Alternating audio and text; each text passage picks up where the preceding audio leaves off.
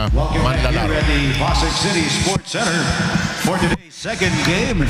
It's the Malacañan Kamao up against the MMDA Blackwolves in the UNTV CUP Season 5 eliminations. Let us meet the protagonists. Give it up first for your Malacañan Kamao. Number 4, Eric De La Cuesta. Number 10, Joseph Besa. Number 11, Vishnu Dasavier.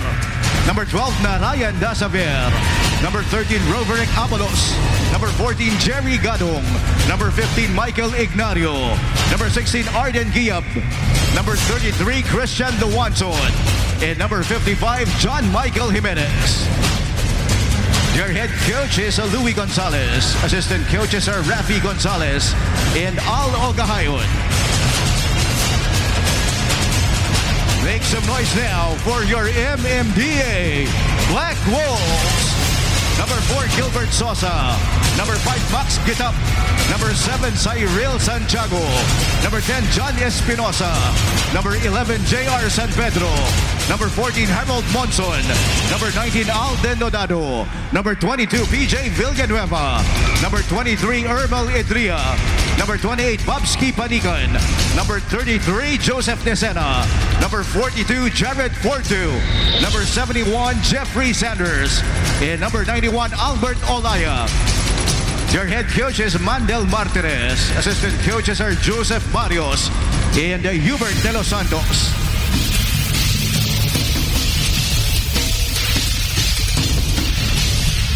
Let's first call out the starters of your Malacañan Kamao. And forward number 4, Eric De La Cuesta. At guard number 11, Vishnu Dasavier. The other guard number 12, Narayan Dasavier. The other forward number 33, Christian Duwanson. And at center number 55, John Michael Jimenez. Check out now the starters of your MMDA Blackwolves. At forward number 5, Max Gitap. At center number 7, Cyril Santiago. At guard number 22, PJ Villanueva. The other guard number 23, Ermal Idria. And the other forward number 71, Jeffrey Sanders. Officiating this ballgame are Eman Faraon, Don Aguirres, and Willie Hebe. UNTV CUP, ang Liga ng Public Servants. Okay, Black Mamba of course is our official energy drink dito sa UNTV CUP. Buhay na buhay ka. Ryan, go. Thank you, Sir. Kasama natin ngayon ang coach, of course, ng Malacañan Kamao. At tatanungin natin ngayon si Coach. Coach, nanguna kayo ngayon sa Group A with a 4-0 record. What is your strategy against the run-and-gun play ng MMDA? And advantage po ba ang inyong size against them?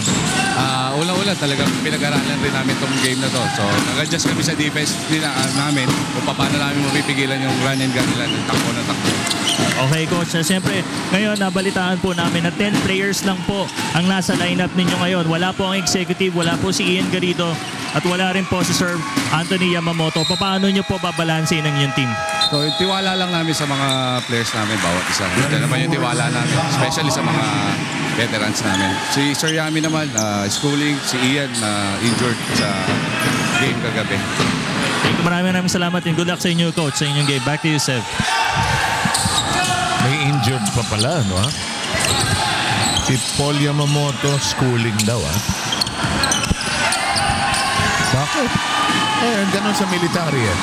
Para mag-move on ka sa next level mo.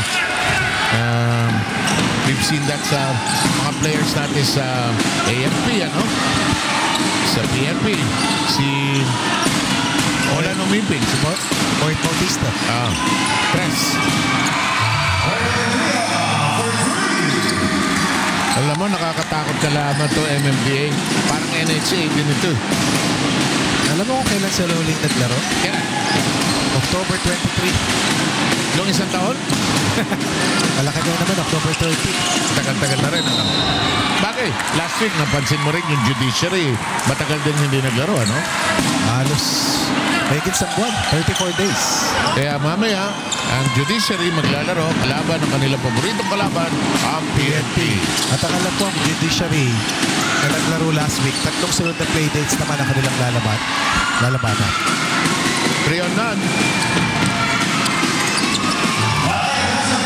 At Ito, malaki ang itinibay sa Malacañang yung kanilang depensa. Javier, here's that shot. That won't work. Jeffrey Sanders missing. Christian Luanson tried that shot. Ooh! That will be credited to Luanson. Sa pinakamalapit na Kamao. So ganon, tatayo lang ako sa tabi ng mga ganon. Sa akin ang basket. Yes, sa pinakamalapit na player ng opensa. Si Javier ang pinaratakan ng foul na yon. Unang foul ng laro natin. That won't work. That pass too much ahead. And Jimenez, who has also played well of late. At iba ang laro nila nung nawala si Sam Ignacio eh. Si Sam Ignacio dati sa kanila, ngayon pag nawala si Sir Paul Yamamoto, ay iba rin ang quality ng laro nila. Si Paul kasi tiga-atake. Samantala, may foul. Si Javier ang tinawagan ng foul. Dalawang sunod na turnovers para sa Kamao. We have Monson coming in for the first time. Javier ended up with his second straight foul. The only fouls called in the match so far. Hindi natin nakikita si Ian Garito. Wala daw na. Wala rito today. Malaking kawalan mo. Na-injure daw sa isang laro kagabi. Break supplied by PJ Villanueva. Oh boy. Good news for MMDA if Monson connects. Javier spots 3. Sa apat na panalo ng Malacañang, sa apat na sunod na panalo, tatlong players ang napili dun sa apat na panalo na top performers. De La Cuesta merong 2. Garrido merong 1. Sa Bisnunda Xavier meron ding 1. Into the corner we go. Luanson asking for it. Finally gets it. It's a 3. It had a good line, but just lacked depth, really. Cyril Santiago gets it across. Here's Sanders.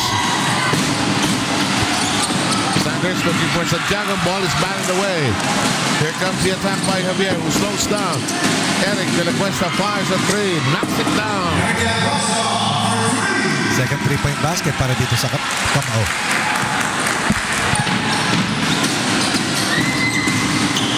12-5 is the count. Under 6 minutes and the ball hawking efforts continue. That shot comes short. Good lead pass, tough catch. And they'll slow it down as Javier says, teka muna. Oh! Yung pumasa ng lead pass. Finishing off on that secondary break. Biggest lead hawak ngayon ng Malacañang. And Coach, sorry Ronnie, Coach Martinez has no other recourse but to call a powwow.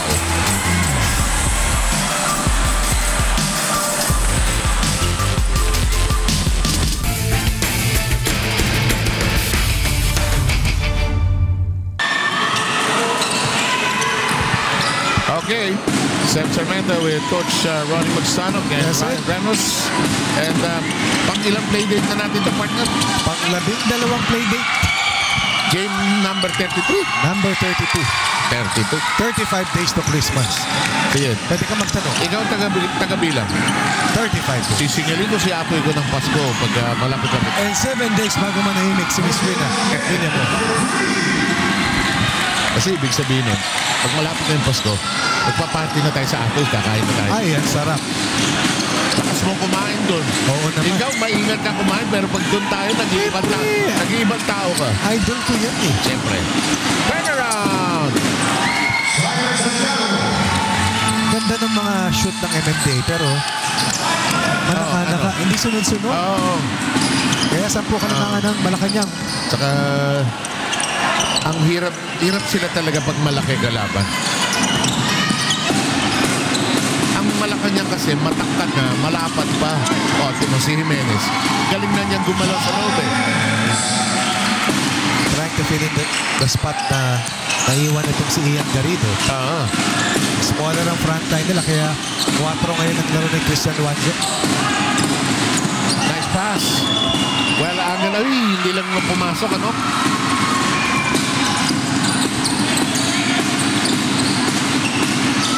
There's Rodson, 4 minutes to go.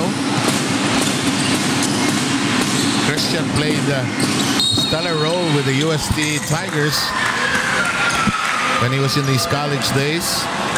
As we check out this Buhay na Buhay move presented by Black Mamba Energy Drink. Jimenez replaced by Besa.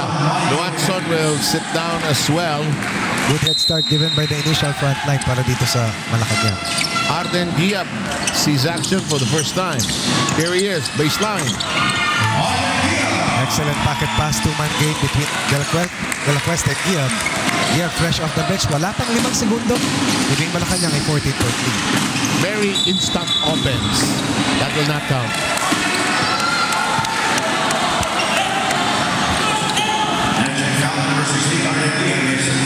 So far yung zone defense sa Malacañang, hindi napapayagan ng MMDA na maka-atake sa loob.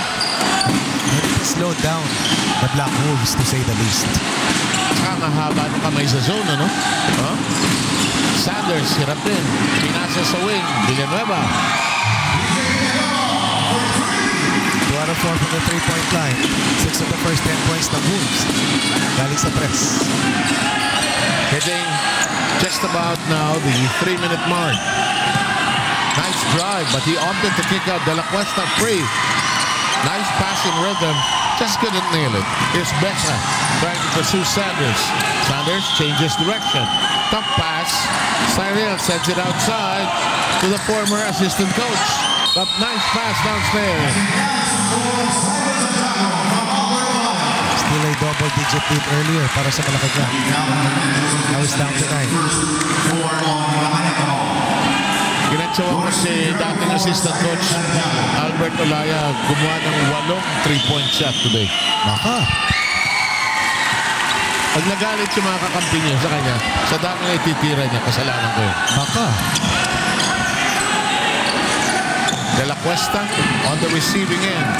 Here's Besa driving hard. Nice scoop to Giap. Yung starters expected yan na maganda yung arangkada. In the second unit, you always want to think that they can also be off balance. Una. Pangalawa, nakita mo yung quality na kayang ibigay coming off the bench. At saka ang hope mo siyempre is that ma-replicate nila or ma-approximate nila ang kayang gawin ng iyong starting unit.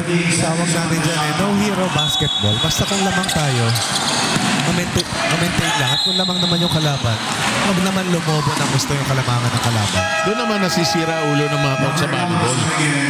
Hindi ka natin mananata sa volleyball. Dahil lamang 6-1, 7-1. Tapos wala. Wala naman pinalitan ng player. Ako po.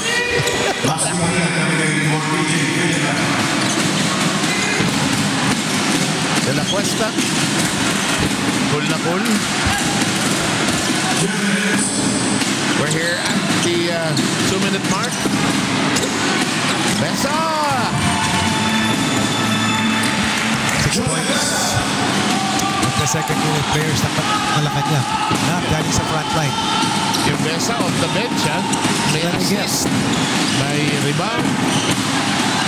May basket! Bumipensa yung bola, however, mananatili sa panig ng Blackwolves.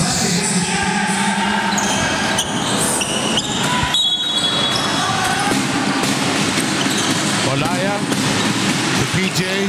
Pull up from 15 offline. Picked up, however, Bonson.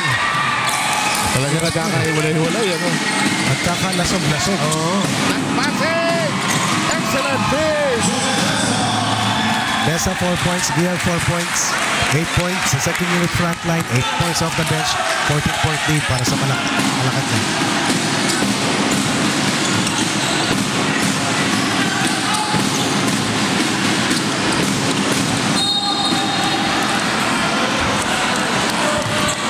Christian Luanson, who started earlier, will be back.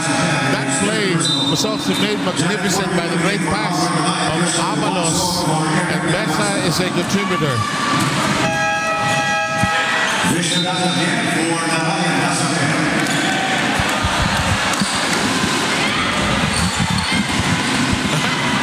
Chinek ko sa scorer dito. Si Javier pala, 3 foul na. 3 of the 5 fouls sa Malacañang. Ay, 10 lang sila ngayon.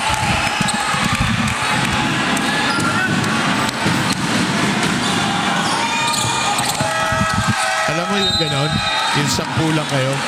Dalawang perspective yan. Okay. Una, baka maubusan tayong tao.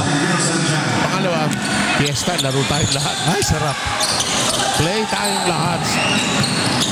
Luanson in the backcourt. That's why Besa getting some minutes here and has contributed. Luanson goes to Besa. Into the corner we go to Avalos. Long cross-court pass. Here comes Avalos. Shape, big, look short it is. And the rebound controlled by Ticena, who however gives up a bad pass. Besa will probably shoot free throws here. Yung activity ni Besa at ni Gian really helping out itong Malacañang. Kasi itong team ng MMDA full of energy. Samantala ang Malacañang trying to bully their way dun sa inside.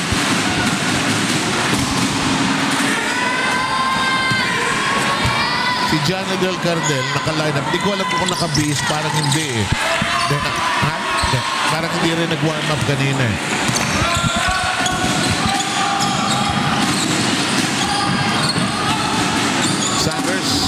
Sends it to the corner. Monson. Lasog. Monson. Biggest lead para dito sa Malacañang. They've reached the 30-point mark. Tayo nasa first quarter pa lang. Sanders 3. That's good for the first quarter. When the Malacañang team decided to push the issue, they suddenly were in command, Ronnie. Excellent game plan para dito sa Malacañang. MMDA needs to find the right adjustments.